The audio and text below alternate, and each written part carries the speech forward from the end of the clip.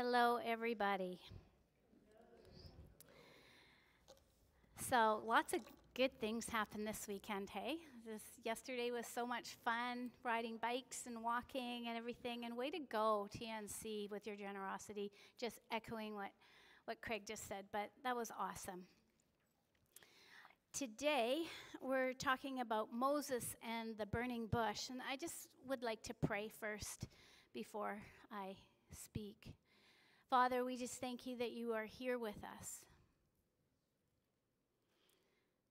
that you do reveal yourself, that your presence is all around us even when we can't feel you.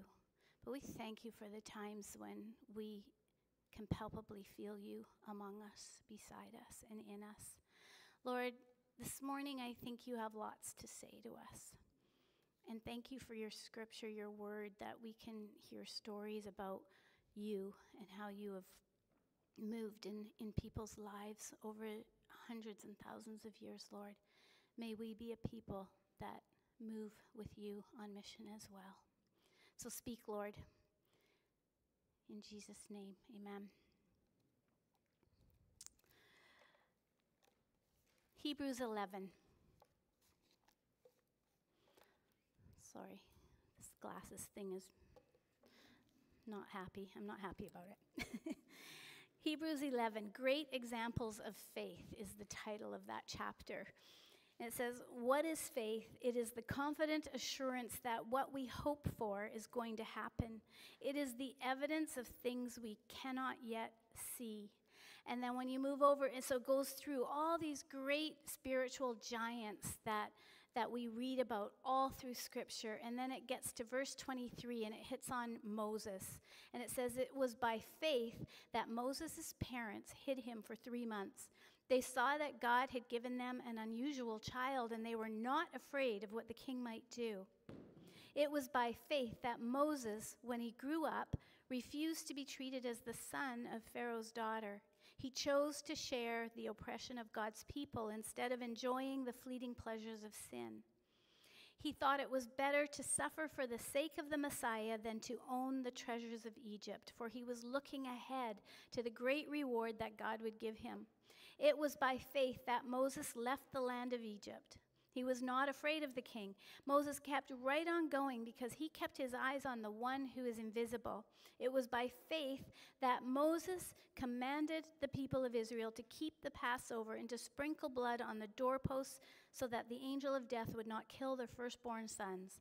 It was by faith that the people of Israel went right through the Red Sea as though they were on dry ground, but when the Egyptians followed, they were all drowned. When we read that, man, Moses, what a great man of faith he was. And we read that, and it just kept saying, by faith, by faith, by faith. But also, he was not afraid. He kept right on going. And he was used by God. And so you read that, and we think, wow, if only I could be like him. And then we go back and actually into Exodus, the book of Exodus, and actually read about Moses. Well, he was a mess. Like this person that we read about in the New Testament, he didn't start out that way. It is the most beautiful story of a person who is transformed and shaped by God. But it took him a lot of work and a lot of faith to get there. And his first response to the Lord was not, yes, let's do this. It was, he had a lot. We'll get into that. But this, I wanted originally to call this message by faith, and now I've kind of changed my mind. It's about turning our fear into faith. Because we live in a world full of fear right now. And humanity, we suffer from depression and anxiety and all of these things, especially right now. It's its own pandemic. But God's desire for his people is not that we be a fearful people. He doesn't want us to be despairing. His desire is that we would be filled with his peace and his joy, and that we would participate with him. So this story of Moses and the burning bush is a story that calls God's people back to who they followed. And it calls his people back to whom they had a covenant with. It is a story we need to hear today to remind ourselves of who we follow today and who we have a covenant with today. It's a story about turning fear into faith, which leads to joy and peace. It's a story of a God who loves, who calls and invites, and who transforms his people. God could save the world all by himself, but he chooses us. He calls us to participate with him because he wants us to flourish, because he loves us, because he wants us to know him, and he wants to know us. And so it is a beautiful story of a man who wrestled through a lot of stuff and eventually became that man they talk about in Hebrews. So let's just give a little bit of the backdrop to Moses, okay? So the woman, his mom who gave birth to him, was living in slavery in Egypt at a time when Pharaoh gave an order to kill all the newborn Israelite boys into the Nile River and spare the baby girls. So this woman is pregnant and she gave birth to a son. Can you imagine the fear? Can you imagine what that would be like to live during those times? But she saw what a beautiful and unusual baby he was, so she kept him hidden for 3 months. And finally it got to a stage where she couldn't hide him any longer. So she made this basket out of papyrus reeds and kept it to waterproofed it with tar. And she placed it in the reeds along the edge of the Nile River. I'm not sure where she was going with this, but she put it there and it floated away. And unbeknownst to her, her daughter Miriam was watching. So Moses' older sister was watching this whole thing. And Pharaoh's daughter came down to bathe in the Nile with her servant girls, and she saw this thing in the Nile River, and so she sent her servant girl to go get it. She brings the basket back to the princess. They open it up, and there's a baby boy crying. And it struck her heart. Like she took compassion on this baby, and she picked it up, and she was holding it, and Miriam, Moses' sister, approaches the princess and says, "Should I go and find one of the Hebrew women to nurse this baby for you?" And the princess says, "Yes, please do." And so the girl rushes home and gets Moses' mom, brilliant, and takes the child home to her and nurses him. And the princess offered to pay the mom to nurse her own baby. It's beautiful. But later, when he was older, he was still not out of danger, and so his mom brought him back to the princess, and the princess adopted Moses into her family as her son. And so he lived in the lap of luxury. He grew up in the palace. He had all the privileges of a prince, the Prince of Egypt. And many years later, when he was all grown up, Moses went out to visit his people, the Israelites, and he saw how hard they were being forced to work.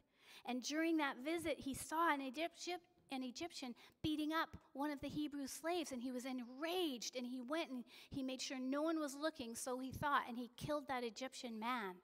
And then the next day, 2 of the Hebrew people were fighting, and he went to speak to them and sort it out, and they said, "Oh, are you going to kill us just like you killed that Egyptian?" And so Moses realized he had been seen, and Pharaoh had seen him kill this Egyptian man, and so he was terrified, and he fled for his life, and he went to a place called Midian. It's in the middle of nowhere, and he sat down by a well, and there happened to be this priest there who had 7 daughters, and they came regularly to this well to get water to feed their flock. But they were always getting badgered by all the other shepherds and everything, and so it was always a difficult time for them. And Moses saw what was going on, and so he came to their rescue, and he also fed their flocks. And so the girls went back to their dad, and they told him what happened. And he goes, "Well, go get this guy. Bring him back for dinner. We have to honor him." And so they brought Moses back, and long story short, he ended up marrying one of the daughters. And he became a shepherd. This is for 40 years, he worked as a shepherd in the middle of nowhere as a nobody. So 40 years later, he's out watching the flock of his father-in-law near the mountain of God, which later became Mount Sinai, and suddenly the angel of the Lord appeared to him as a blazing fire in the bush. Now, it wasn't uncommon for bushes just to catch fire in that climate and that terrain, but Moses was amazed because the bush was engulfed in flames, but it didn't burn up. And he was like, amazing, he said to himself, why isn't that bush burning up? I have to go over and see this. And so when the Lord saw that he had caught Moses' attention, God called to him from the bush, Moses, Moses. Okay, couple things here. First of all, it started out by saying the angel of the Lord appeared in the fire. And then it turned to say God called him. And a couple weeks ago when I was speaking, I was saying that every story in the Bible points us to Jesus. Everything is pushing us that way. And so it's really important when we're reading all these stories, like look for signs where it's pointing to Jesus. And it could be actual prophecy or it could be symbolism, different things. But in this case, God was in the bush. And the scholars are thinking that was Jesus before his incarnation. Jesus was there calling Moses, Moses. And the second thing is he called his name twice with an urgency. And that has happened throughout the Bible. When God has something to say, it was Abraham, Abraham, Samuel, Samuel, Paul, Paul. Like, get their attention.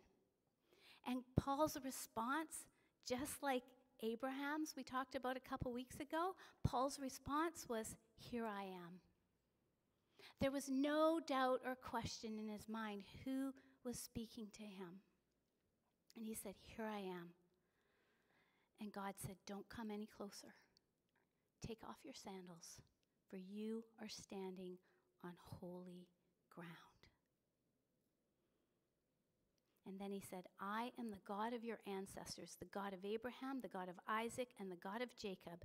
When Moses heard this, he hid his face in his hands because he was afraid to look at God. So here is Moses.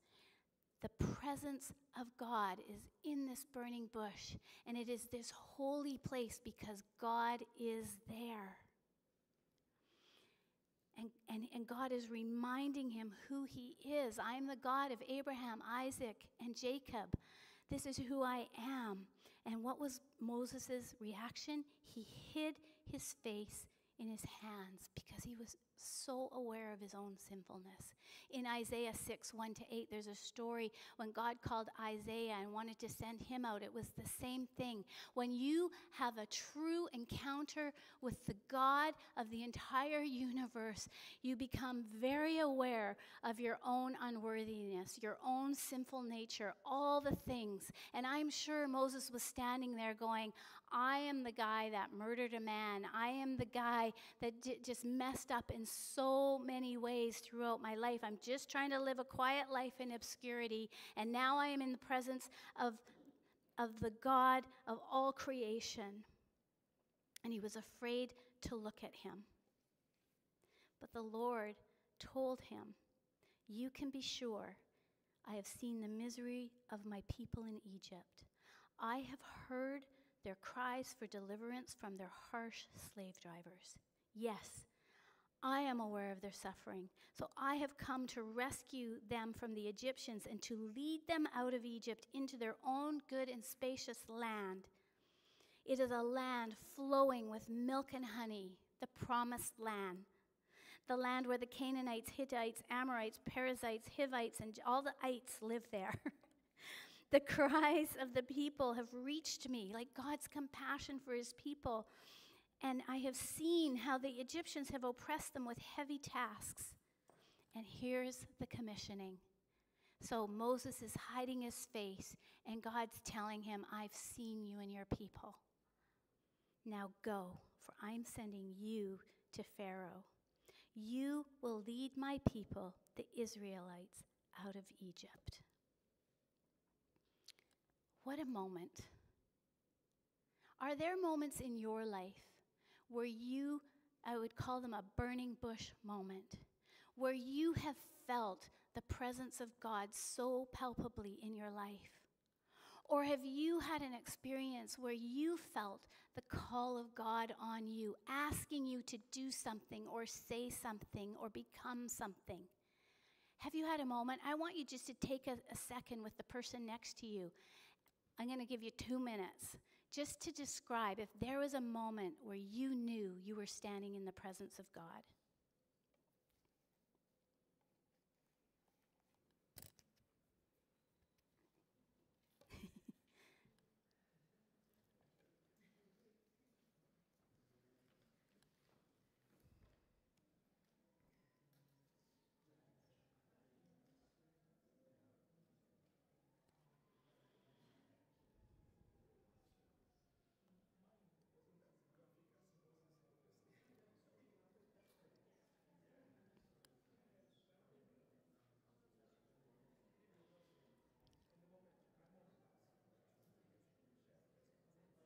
One more minute.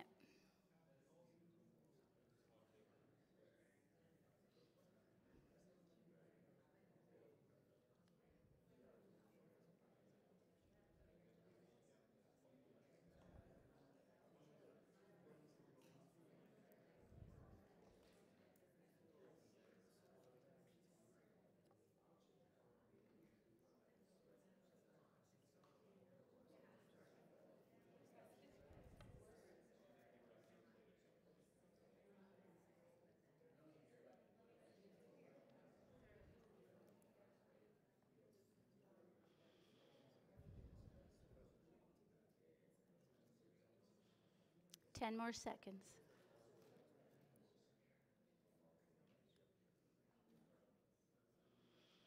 Okay.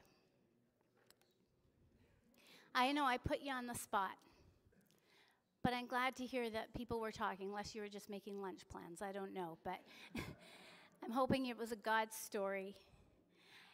I've labeled some of mine.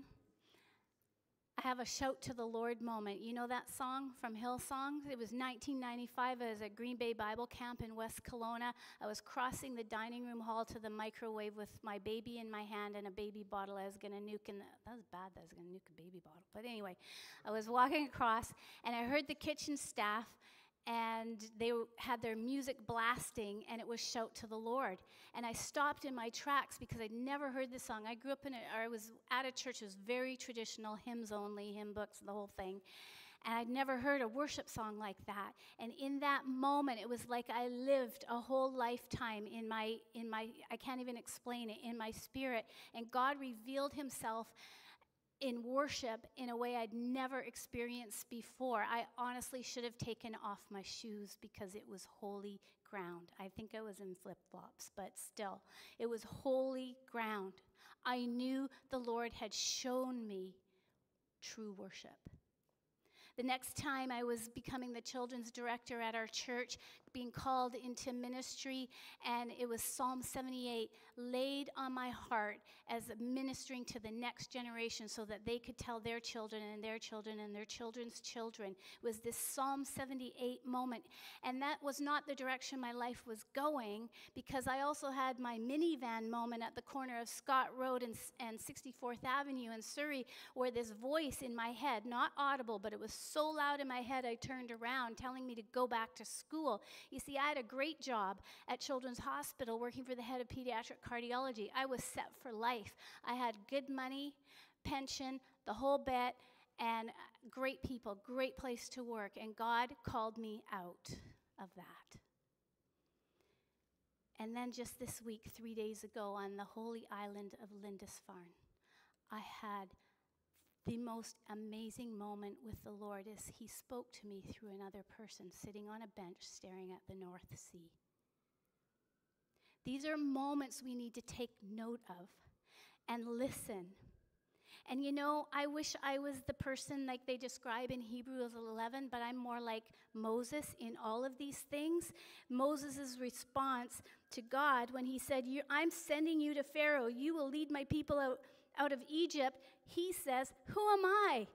But who am I to appear before Pharaoh. How can you expect me to lead the Israelites out of Egypt? Man, I ask that question every week, every Monday morning.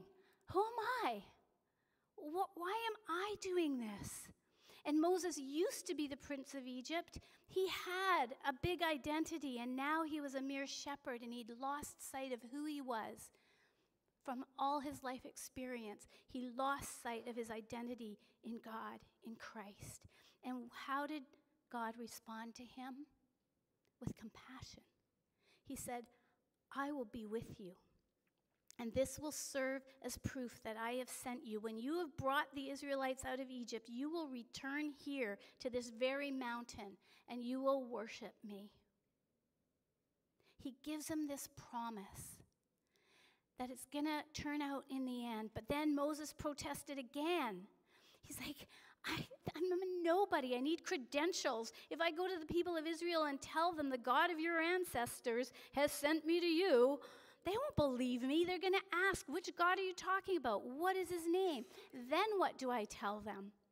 And God says, I am who I am. Just tell them, I am has sent you. Again, pointing to Jesus, I am living water. I am the bread of life. I am the good shepherd. God said, tell them the Lord, the God of your ancestors. Again, the reminder of who this God is. Abraham, God of Isaac, God of Jacob, has sent me to you. I am. This will be my name forever. It has always been my name, and it will be used throughout all generations. And I can assure you today, in 2024, he is still I am. He is eternal, forever eternal. And then he says, you can be sure I am watching over you. Or he's saying to tell the Israelites, you can be sure I am watching over you. I have seen what is happening to you in Egypt. I promise to rescue you from the oppression of the Egyptians. I will lead you to the land now occupied by the Canaanites and the rest of them, a land flowing with milk and honey. The leaders of the people of Israel will accept your message. And then all of you must go straight to the king of Egypt and tell him, the Lord, the God of the Hebrews, has met with us. Let us go on a 3-day journey, 3 days again, remember, points to the New Testament. Let us go on a 3-day journey into the wilderness and offer sacrifices to the Lord our God. God maps out for him, here's the plan. Here is what I want you to do. But God also knows this is not going to be easy for Moses, not just because he's insecure, but the Israelites, they've been in slavery for 400 years, and even though it's awful, it's the demon they know. Change is hard. They're going to give Moses some grief because what's this promised land? What are you talking about? What do you mean you want us? They've set down roots, generations and generations, born into slavery. So it's going to be really difficult for them to believe that Moses is legit and that God is actually sending him. And Moses is very aware of this. And God even says, I know the king of Egypt will not let you go except under heavy pressure, so I will reach out and strike at the heart of Egypt with all kinds of miracles, and then at last he will let you go. And he's referring to those plagues and everything that are going to come later. And the hardest part about preparing this message was it's so much. I didn't know how to narrow it down. Exodus 3 and 4, there's so much in here. But so I'll go as fast as I can. But Moses protested again. We're in Exodus 4 now. He protested again. And he's asking God, or telling him actually, why this is not going to work. Why Moses is not a good choice for this task. And God continues to show Moses how he's going to protect him. He even says, what is that in your hand? A shepherd's staff. And he turns it into a snake. He's showing Moses his supernatural power. He's like, I am with you. You will have my power with you. And he showed him a few different things to say, you don't need to worry. I'm here with you. But God was very patient with all the questions that Moses had for him. He just kept answering and answering. And then finally, Exodus 4:14 or 13, Moses again pleaded. After all the signs of wonder and miracles he just saw before his eyes, he still says to God, Lord, please send someone else. Well, that just made God mad. Up until that point, you see, Moses, until this commissioning, when he first encountered God, he's just experiencing God at a distance, like take off your sandals, it's holy ground. Then he becomes aware of his sinful nature and all the bad things he had done. And God is inviting him into his presence, saying, come with me. I will be with you. And he's patient and compassionate and answering all his questions, telling him how this is going to work, all the self-doubt, all the things. And then finally, after all of that, Moses just says, send someone else. It was when he became unwilling to cooperate that God got angry with Moses. That was it. All the self-doubt and that, God's like, no, I got this. I'm going to help you. But you just got to be willing. Can you just please say yes and obey? And even in that, even in his annoyance, God relented. And he said, fine, I will give you Aaron as your spokesperson. And Aaron is Moses' brother, and he's a good speaker. But let's be clear, Aaron was not the spokesperson for God. He was a spokesperson for Moses. Moses was representing God and told Aaron what to say. And he gave Aaron to Moses to help him speak, to help him lead, and just that extra boost of confidence. And that is the God that we worship. That is the God that we follow. A God who desperately desires to participate with his people, who wants to see us transformed and confident and courageous. He knows we have fears, but fear needs to be turned into faith. That is the only way through, is to say, in spite of my fear, in the midst of my fear, I will say yes and I will step out. That kind of faith requires being all in. It reminds me of when I was learning to slalom water ski and we had to go across the wake. And if you hold back for a second behind the boat and have a second thought about it, you'll fall at the very least. You'll probably get injured, even worse. But you can't hold back. You just have to hunker down and go across the wake. All in. Don't look back. And the crazy thing is you don't fall. Because you did it with confidence, even in your fear. And believe me, I was fearful. But that's what God is calling us into. He's asking us to work with him. And you see, the thing is this. He understands we're human. He's heard all the responses before any of us. He knows who he's dealing with, and yet he still asks. He still desires. You see, we say we believe in God, but he believes in us with his power and him at front and center. He knows we can do whatever he asks of us. And often, God will not speak to the wider world until he gets the attention of his own people. So I ask you, what is God speaking to us today? The world is a mess. We're a mess. And yet he's asking us to act, to follow, to say yes for the sake of the world, because he needs us to help him. What is he trying to get our attention on? By faith. That is the only way to get through or overcome a situation. Deep trust in God's promises. When we ask the questions, why me? Who am I to? There is no way I could. That requires faith and trust. And that is why it is so important to keep reading Scripture so that we can see how God moved through the entire book, Genesis to Revelation, where we can see the story of God's callings and his fulfilled promises. And it's important to look back on your own life and those around you to see how God has already brought you through things. We should have a laundry list behind us of situations that we didn't think we could get through, and yet here we are. Do you think that was coincidence?